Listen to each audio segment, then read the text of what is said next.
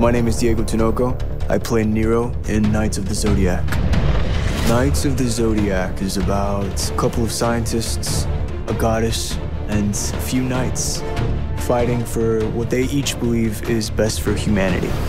Humanity's future and destiny. The costume preparation was amazing.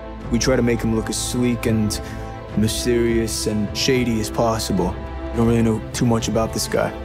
And we also had about 4 weeks of stunt training, 6 days a week. That was pretty rough.